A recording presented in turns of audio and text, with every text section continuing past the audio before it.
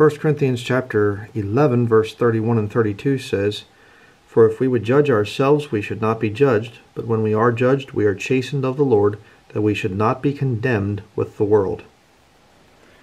If we would judge ourselves. World War III is already underway, but the kinetic, where you have the killing, the fighting, the shooting, the bombs, the bullets, all that stuff, it's approaching rapidly. And I think that we're going to see some serious bloodshed here in America. And it grieves my heart to have to say that, but I can see it coming. All these illegal aliens of young men of military age coming into this country and being given all kinds of free things. We have to come to the place where we realize that the Biden regime and the powers that are behind it, they want us dead. We're not dealing anymore with Democrat versus Republican, and quite frankly, it wouldn't matter who was in. Here's a northern pileated woodpecker. Probably can't see him flying way up there, but one of the biggest woodpeckers in North America. But all of this stuff, the anti-gun stuff and whatever else that's coming out, again, please understand what the whole anti-gun agenda is all about. They're coming out with this thing of, oh, there's been another shooting. We had the shooting in Lewiston, Maine, one of the worst in Maine's history, and all of this other stuff. If it's the worst in history and worst this and all this violence and everything else, why are you reporting on it? Reporting on criminals and things like that just it encourages the criminals to do more crime. You know, do you ever think about that?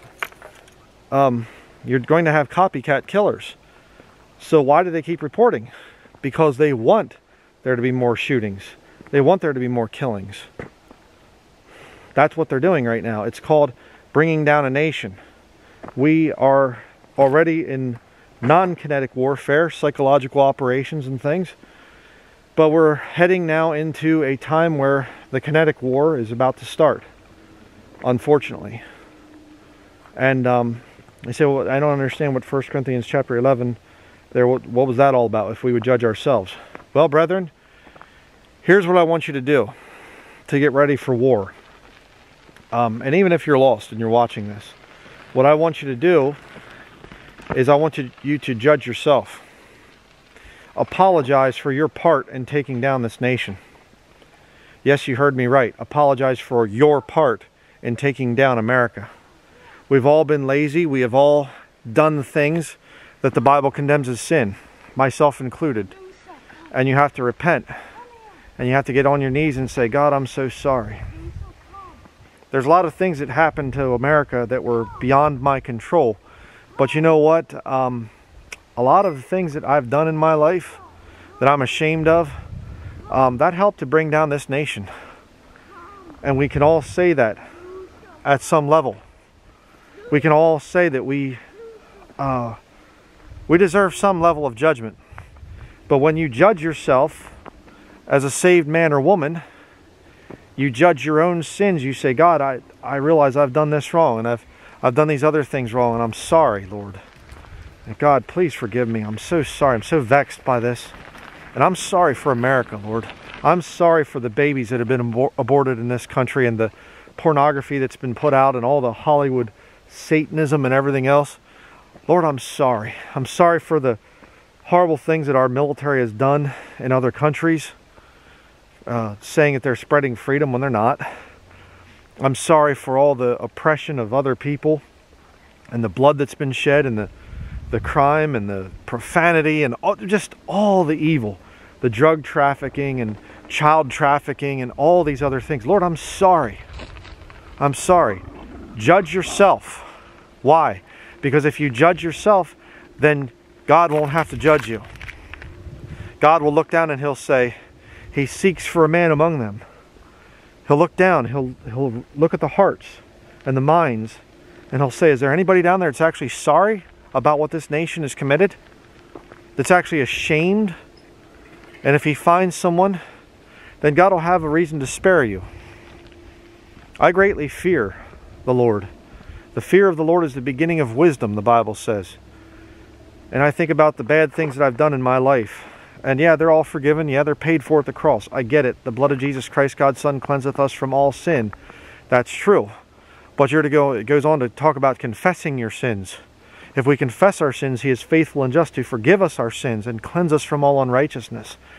Just because God died on the cross, he paid for your sins. It doesn't mean that you just get a, free sin card or something and not have any conviction or whatever else.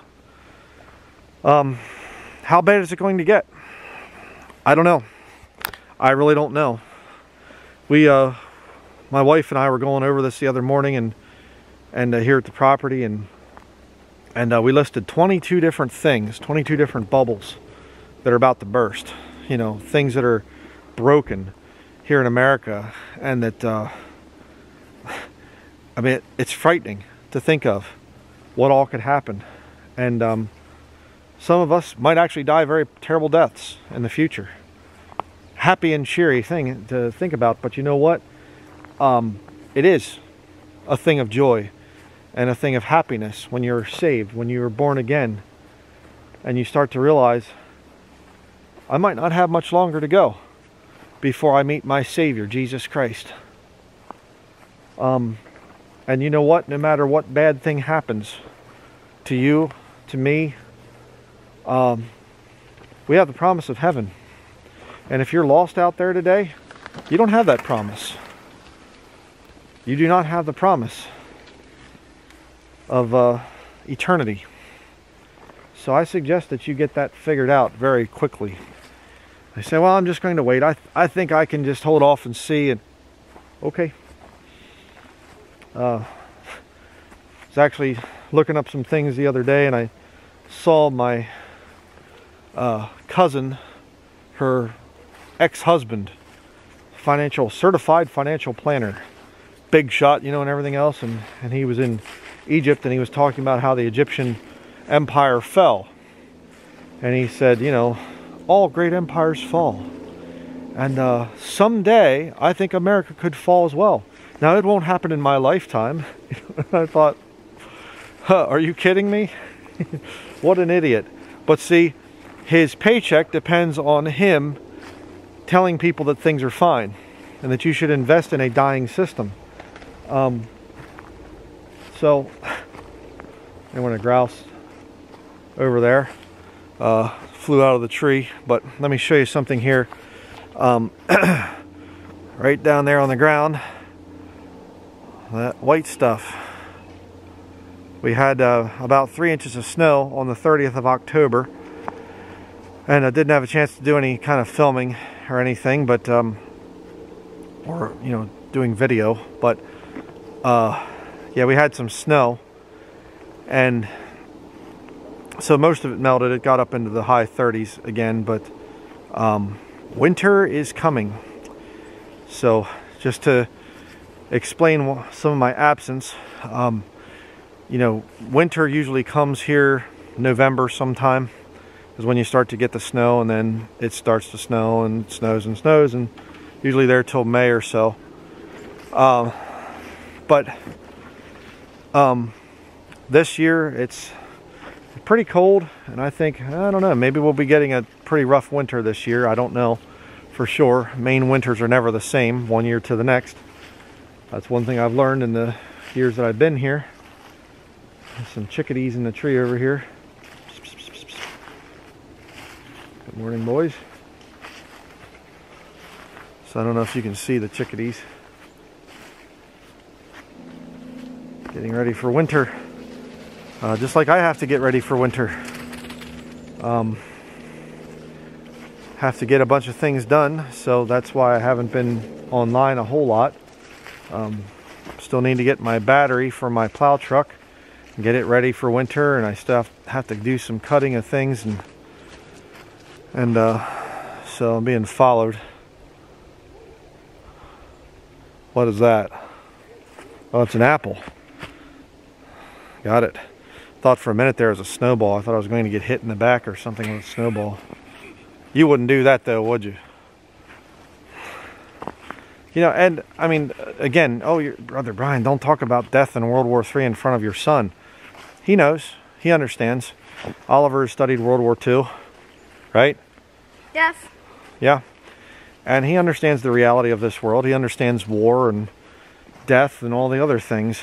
I'm not going to shield truth from my son. Some concepts and things he doesn't need to understand right now.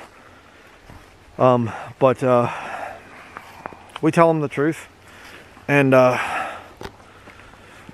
but, you know, I just wanted to make a video here just to kind of get you to think about this whole thing of personal repentance. And, do you hear that? What's that? Thought I heard something. It must sound like your mother was calling you, I don't know. But, we'll probably head back here, but I don't know what that was that I heard. But hopefully the war hasn't started. It could happen that soon, I guess. But you know, it's going to come, brethren. No nation can continue like America. And a lot of the things that they're just trying to tell you, oh, we have this great positive future, they're lying. Yeah. There they go. Running away.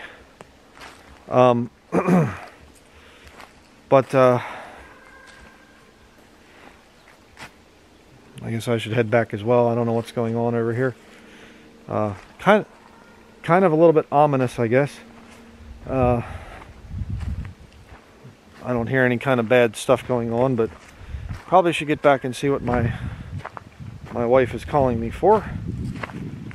So, judge yourself, brethren. Judge yourself. If we would judge ourselves, we should not be judged. God is judging this nation, and make sure you judge yourself. That's going to be it. I need to get going.